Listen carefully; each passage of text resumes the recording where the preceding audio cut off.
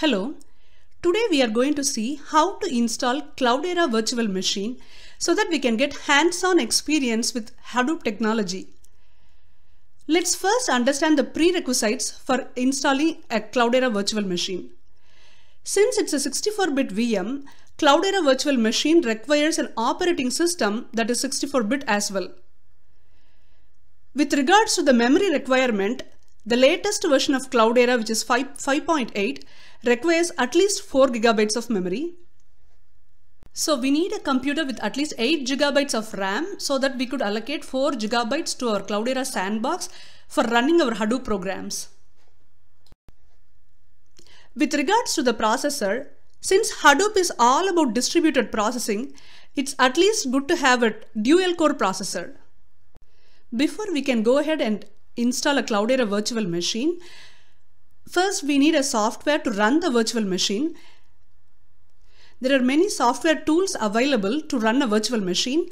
The one that we are going to use is called a VirtualBox. Let's first go to the VirtualBox's download URL. It's virtualbox.org.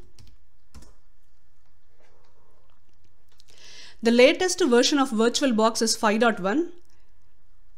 It's an Oracle product. Let's go ahead and download it. Okay, since my machine is a Windows machine, I am going to choose the Windows host. Let's save the installer file. Let's go to the folder in which we have saved the installer file. And I am going to run antivirus software here.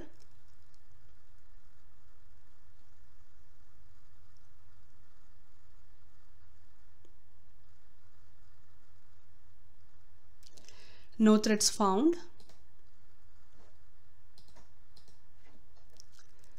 Let's double click the VirtualBox installer file.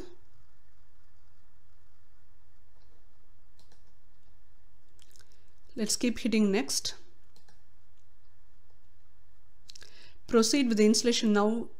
Hit yes and click on install. Let's say yes. The installation is in progress.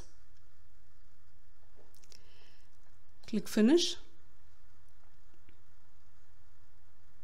Let's go ahead and make sure if the VirtualBox has been added to the recently added applications. Let's go to the start menu. Yep, we could see the Oracle VM VirtualBox. Now that we have successfully installed the VirtualBox, we can go to Cloudera QuickStart VM's download page and start downloading the virtual machine. The latest version for Cloudera Hadoop is 5.8. And as I mentioned earlier, there are several software tools to run the virtual machine, and we are going to choose the VirtualBox. Get it now. Go ahead and fill out the form and start the Cloudera QuickStart virtual machine download. In my machine, I have already downloaded the virtual machine file. Cloudera QuickStart VM is a compressed zip file, and Cloudera recommends us to use an archiver tool called 7-zip to extract files from this compressed zip folder. I have already installed the 7-zip file archiver in my machine, so if you would like to install 7-zip, you could go to this URL 7-zip.org and download the necessary exe file and install 7-zip in your system. So let's right click on the Cloudera QuickStart VM file and select 7-zip. I am choosing this option, extract to Cloudera QuickStart VM 5.8.0.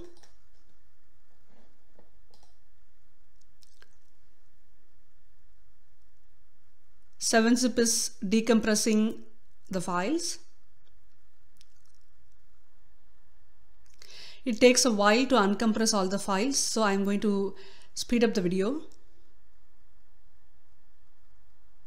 After 7-zip successfully completes decompressing all the files, we should be able to see a folder named Cloudera QuickStart VM 5.8.0 VirtualBox.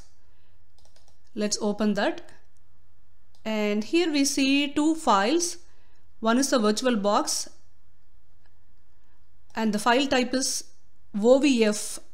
It stands for Open Virtualization Format. And the next file is the VirtualBox disk and the format is virtual machine disk format. Now that we have successfully decompressed the virtual machine files, let's go to the VirtualBox, configure the virtual machine and start running the virtual machine.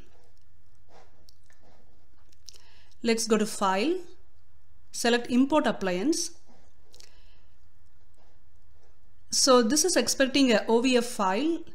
Let's choose the OVF file that we decompressed using 7-zip.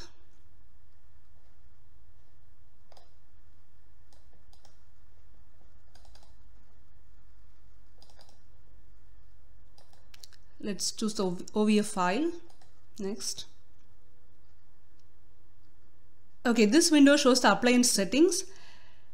For the RAM, it shows 4096 MB, which is roughly 4 GB. That's the minimum requirement that Cloudera recommends. If we want to run the Cloudera manager, we should at least allocate 8 GB RAM. But for our Hadoop learning purpose, we will be able to run all the Hadoop examples and we don't need the Cloudera manager. So allocating 4 GB of RAM is good enough. With respect to the processor, it's highly recommended providing the VM with all available cores so that it will increase the performance, especially during the boot up time. So in my machine, I have a dual core. So I'm going to allocate both the core to the virtual machine and then hit import.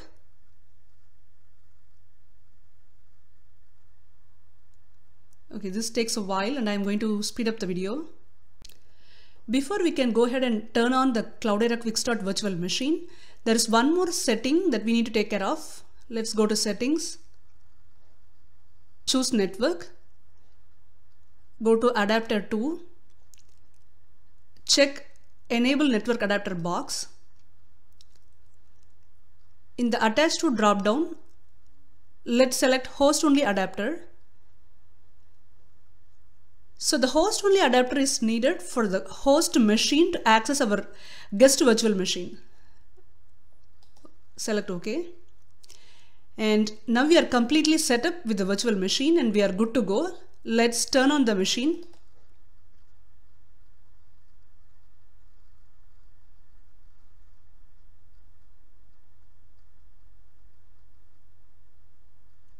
The boot up takes a while, so I'm going to speed up the video. Okay, here we have our Cloudera QuickStart VM up and running. It actually took 3 minutes with 2 processor core allotted to the virtual machine. I also tried allotting 1 processor core and noticed that the boot up time took a little bit longer. It actually took 4 minutes. So for a machine with higher processing speed, the boot up time might come down to maybe somewhere around 90 seconds. We have been automatically logged in as user Cloudera with password Cloudera. And if we scroll down, we have multiple options. One is the tutorial. We could just click on the start tutorial and follow the examples. Also, there is another option to analyze data. So we could use the Hue user interface to analyze our data and so on. Let's go ahead and close all these messages. Let's figure out the options for turning off the virtual machine. Actually, there are several options. Let's go to this red button which is located in the top left hand corner and click close. We are able to see 3 options. The first one is save the machine state. The next one is send the shutdown signal, and the final one is power off the machine. Power off the machine is similar to holding the power button on our machine to turn it off. Let's just avoid that option. Send the shutdown signal. We could use this option, but shutting down the virtual machine will take a couple of minutes because there are lots of processes running on. So one useful option for us is to save the machine state. When we save the machine state, It actually frees up all the resources including the RAM and CPU. The next time we start the machine, it will resume exactly at the same state where we saved it. Let's try this option.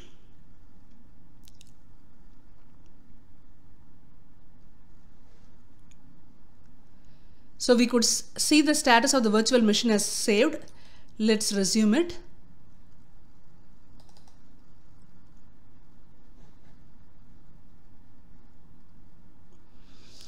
Okay, so we are able to see the Firefox browser open as we had it in our previous session, as it is.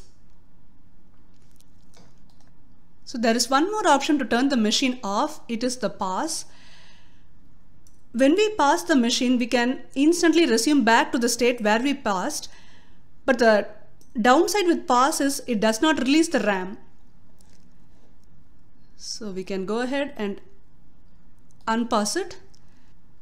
It's better to use the save the state option because it completely frees up all the resources including the RAM. So today we learned on how to install a VirtualBox, how to install and configure a Cloudera virtual machine, and how to turn off and on the Cloudera virtual machine. For more video tutorials and blogs on Hadoop and Big Data, please visit us at our website bytequest.net. Thank you.